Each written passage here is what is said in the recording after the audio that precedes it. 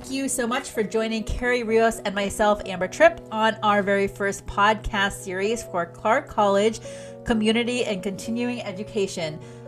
We wanted to celebrate our instructors and kind of get an idea for what they're all about, what their classes are about, and just really love on them because they are the heartbeat of our college. So without further ado, let me have you introduce yourself with your name and the classes that you teach here at Clark College CCE, Lew.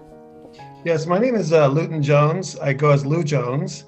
I teach banjo and I teach ukulele, and I've taught mandolin in the past, and I also taught guitar for Doug Smith at one point.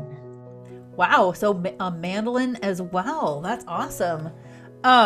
So what inspired you to teach these classes in particular?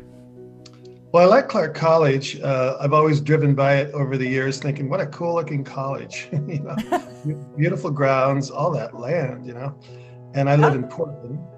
But I'm a musician, professional musician. I've been playing for 40, 50 years. It's hard to believe it. Probably more like 50 years. Who's counting? Yeah, I've been around, And I just started adding on instruments because I taught guitar. Guitar is really easy for me to teach.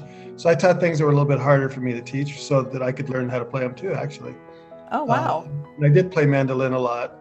I picked up mandolin. I taught for PCC. Mountain Community College. I taught for the Waldorf School, the high school. I was their guitar teacher. Oh, wow. So, and I taught for the Multnomah Arts Center for 13 years. Wow.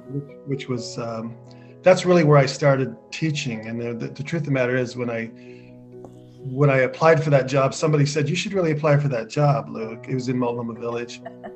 And I went there and I didn't think I was going to get it. But I had a bio that was pretty strong because I'd opened up for all these national acts and had done all these things. I played all over the place. And so the guy was from New York and he looked at it and he said, wow, practical experience, right? Yeah. And of course he was part of, his name was Eric Dash.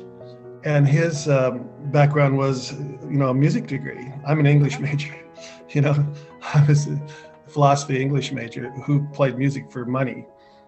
And so right. I was around these sort of people that were really studied, and we used to have these concerts and everybody was playing these extraordinarily difficult pieces. So I had to up my game and I had to learn music theory. I had to do it all over again in some ways. I had to really kind of learn what I was doing and learn the jargon and that sort of thing. Sure.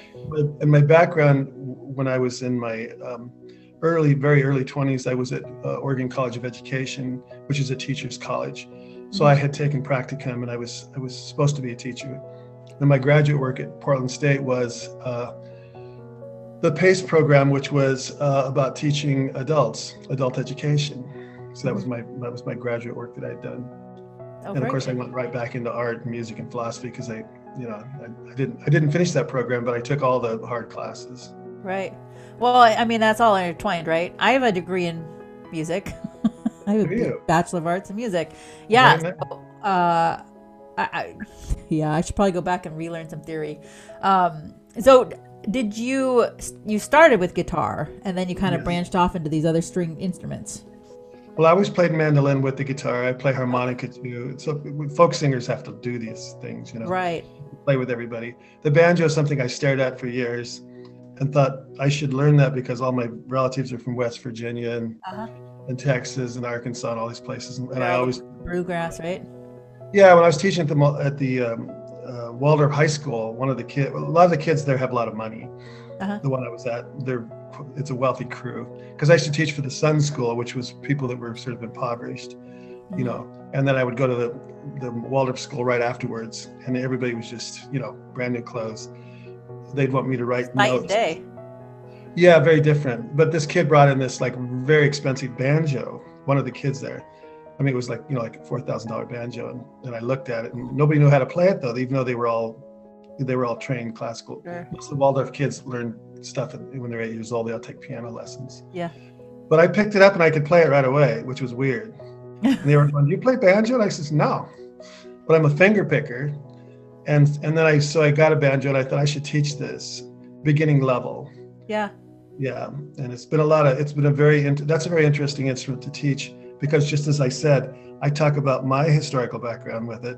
And then all of a sudden I have all these people from North Carolina to take the class, people from West Virginia.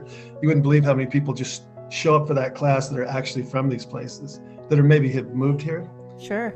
Yeah, and they're into the banjo, and they want it, you know. So for me, it's something I teach, but it's also it's got its own I don't know what you'd call it, its own, I want to say ethnicity, and I guess that was sort of what it is. Yeah, sure. That makes sense. Is it a hard instrument to learn initially, or I mean, it's the hardest one to teach.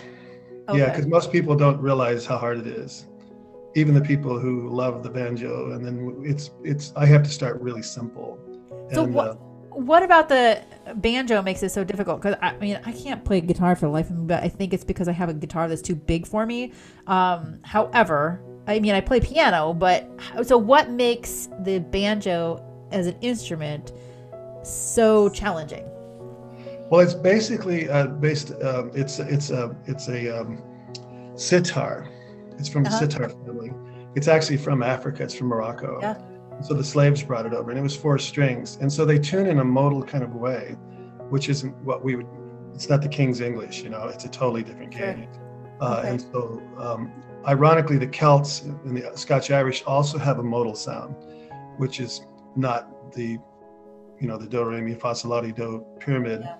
They don't do that. So it's more dronal sounding. Sure. And so it's I call it acquired taste. If you hear it, you hear it, and some people don't hear it because they're used to hearing the traditional approach. You know, some people read on staves, and some people learn how to do tablature. But it's interesting how some people get it. For example, when I was teaching one time at Mount Hood Community College, I couldn't explain something, and I was looking at the tablature and the written music, and the written music could not explain what this little thing was. Right? You know, they have slurs and things like that. Okay. And all of a sudden it dawned on me that it was going, I'm going to there. It was doing something like that. Oh, like a little scoopy thing? Yeah, they couldn't write it in music. And all of a sudden I looked at it, I said, oh, they're trying to say, they're doing this tie. They're trying to go, I'm going to. And then I realized that banjo is a lot of oral tradition. Okay. Well, that makes sense then. Finger picking there's a lot of patterns, 1,000 patterns you can finger pick. And it's kind of like skipping and chewing gum at the same time. You have to be able to do both. There's a symmetry to singing and playing the banjo. And then there's things called frailing and clawhammer. And it just depends on, some people really have this enthusiasm. You know how that is in all classes. Yeah. And they might not be the best student, but they're the most enthusiastic. And they learn more than most people. Like you can watch them actually develop from the beginning, and they're actually really wanting to do it. Very cool. So people come what they think they're overqualified for the class, and then they realize that they're not. Yeah. That they only know a couple of things. You know, be careful with knowledge, right? A little bit of knowledge is a dangerous thing. Right. Well, me too. Yeah. Yeah. Well, and then the flip side, the ukulele, that's got to be so much easier. I mean, I have a ukulele and I can strum along on stuff, so it kind of a one end to the other end, right? That's my no stress in that class.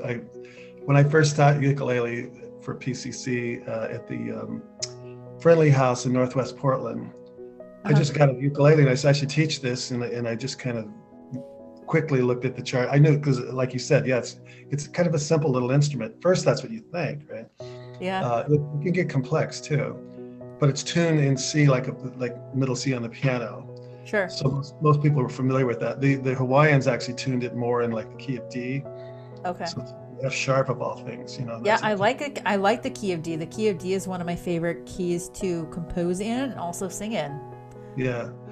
So that's Hawaii. The Hawaiians kind of had their own approach to it. And then of course it got into all that Nickelodeon, whatever you want to call it, kind of clownish stuff, you know, the carnival kind of Tiny Tim approach, you know, and Tin Pan Alley and that sort of thing. Yep. It is, when I first taught it, like everybody in the city showed up. And I usually had classes of maybe 20 but I had like 50 or 60 people showed up with these little ukuleles. And I was in this place called the Friendly House, which was like this little, it's like a social center, right? And we were in the little kids' room, these little chairs. there were all these people with ukuleles. I almost like I had to go out to my car and leave. I thought, I can't do this. I had no idea that it was so popular. Because I taught guitar classes, but I never had those kind of numbers. Wow. And I'm just looking at everybody going, oh my God, how do I explain this little bit? And then I learned from teaching how to teach the ukulele. Sure. Well, and it's just such an accessible instrument too. I mean, the ukulele. Most people can push the strings down. Yeah. And it's not super expensive to purchase one. I mean, they're really cheap. You can get, some people buy these ones that are basically toys. Yeah. And I'll be going trying to tune it up for them, That was the really hard part about doing Zoom, by the way. I couldn't tune any. Yeah, it was just really hard. Yeah. And I was doing for PCC and Mount Hood and also Clark. And I was just going, I can't help you. I can only tell you. But you were talking about beginning students, right? They're going, which way do I turn it? And you're staring at a screen. You're going, oh God, this isn't. Yeah. I always told people to go to a music store and have somebody do it for them. There you go. Yeah. Awesome. Well, so give me an idea who the class would be designed for, or either class. Who would be the student who should take the class? Well, just about anybody can take ukulele. That's really across the board. That's an interesting class because people who are just looking to do something, they show up. I would say that there are these people, these ukulele clubs and stuff, and there's these people that show up and they're all ready to go. And I'll hand them something and they've already got a book with it in it. They've already got they're already ready to go. There's people who are very enthusiastic about the ukulele. So I try to find songs that are like, do the gambit, Sure. Start with like the old folk song approach, maybe throw Hawaiian stuff in, and then eventually get into some of the novelty songs, Que Sera Sera and things like that. Usually that class usually goes pretty good. The ukulele class, it's pretty strong. Awesome. The banjo class, like I said, it's a little more complex, and so when people take it, they have to kind of consider that because they'll say, "I want a finger pick." No, it's not easy to do, and a lot of it is, like I said, is oral tradition, and I've been playing forever, so I can do things that I can really have to slow down to show people because I've already done it for money. You know what I mean? It's like when you go to the bank and someone's just flying around. Yeah. And all you did is you did a deposit and you're staring at them and they're multitasking like you're right. It's just like a skill. Repetition. And then they have to train somebody and they're going, oh God, I have to train this person, And you always see the person being trained going, oh God, and the person's going, I do this, I do that, I've always said secretaries and mechanics are the geniuses of our society, really. Well, they're a genius of taking care of my car for sure. Yeah. Would you mind whipping out the banjo or the ukulele one after the other and giving us a little? Here's the ukulele. So the first string is a G string, and we're at a very high frequency.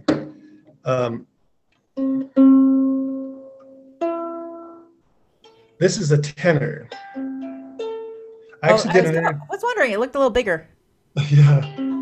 I did an interview for PCC, and because it was so fast, I didn't have time to think about it, and I wasn't really paying attention. But I was talking about tenors and sopranos. You can get sopranos, which are obviously a higher pitch, in singing.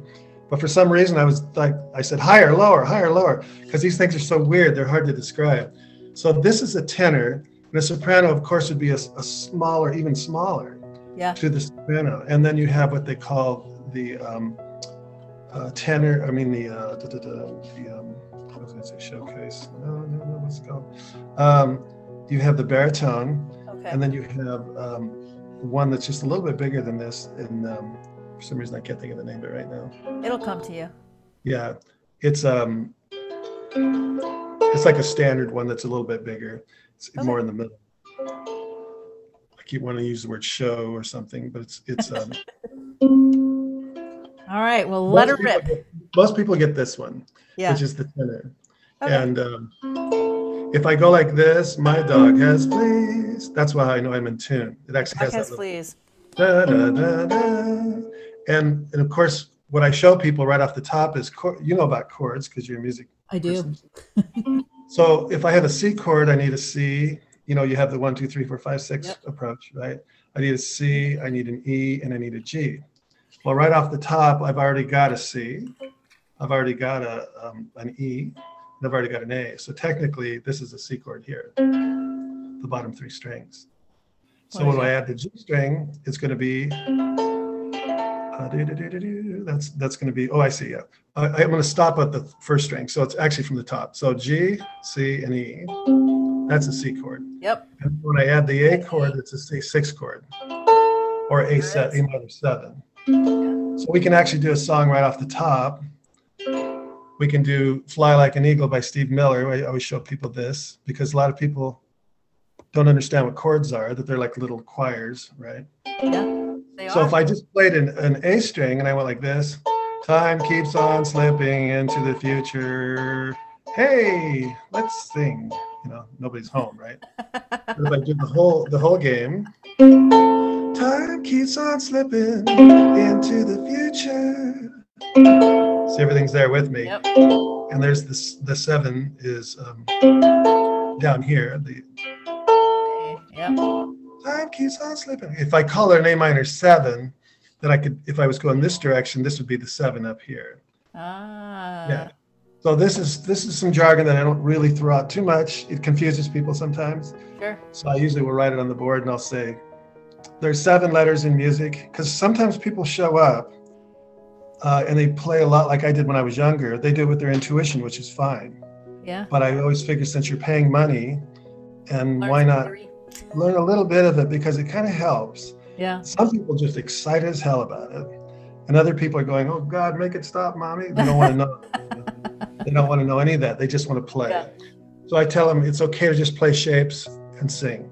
You know, there you go. that's what I do. So I usually go, but if I go either one direction, then I'm going to lose some of the people, because some people are sitting there going, "God, this is like I'm in kindergarten. Why is he doing this?" You know, and other people are going, "I want more. I want more. Tell me more." People really want to know what's going on. Yeah.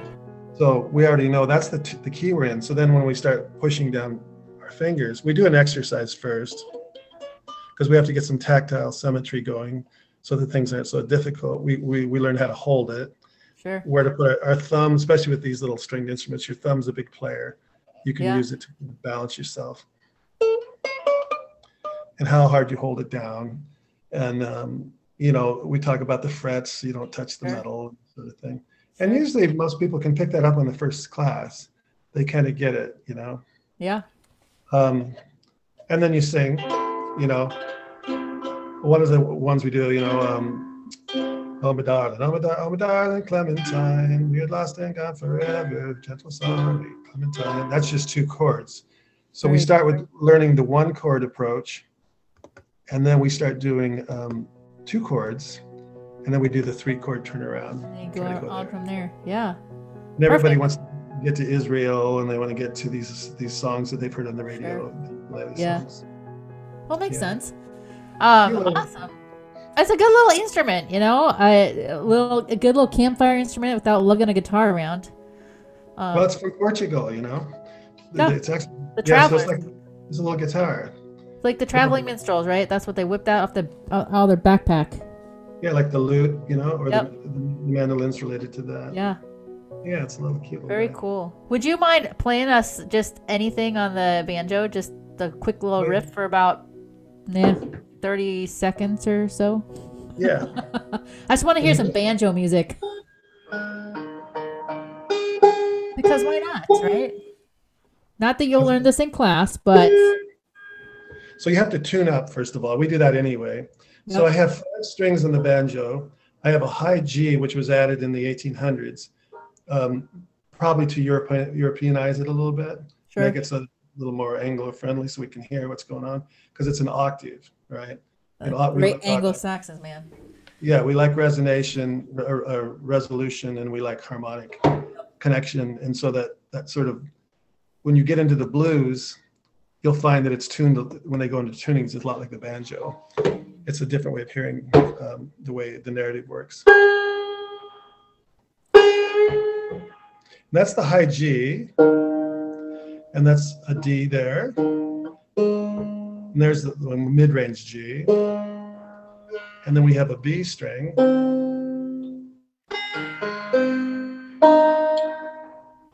have one more D at the bottom. We're tuned in G. You can tune to C or D. Awesome. All right, Lew, let her rip.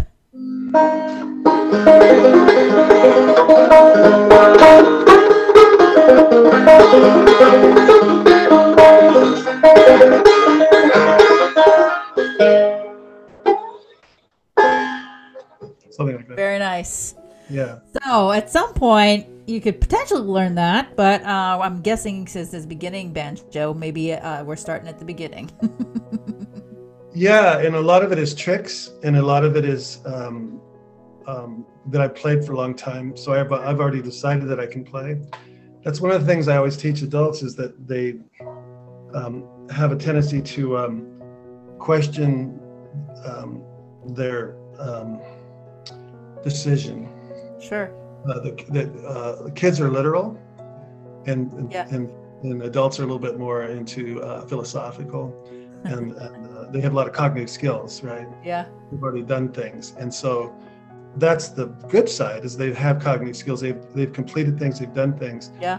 So they're adding on something with all this other noise in their head. I'm going to do this too, even though I've done all these other amazing things, you know. And so what we usually do is we try to, I get people to say, I say, if you trust yourself, Yeah. like if it seems right, it probably is. You don't need me to tell you that. Sure. Your intuition's pretty strong. You've heard the radio before. You've heard things, how narratives go. So yeah. Awesome. I actually was talking about doing a class sometime on just the aesthetics of it all. Talking about this, Sure. like a lecture where I just talk about it. Yeah. I like to teach, but teaching is like,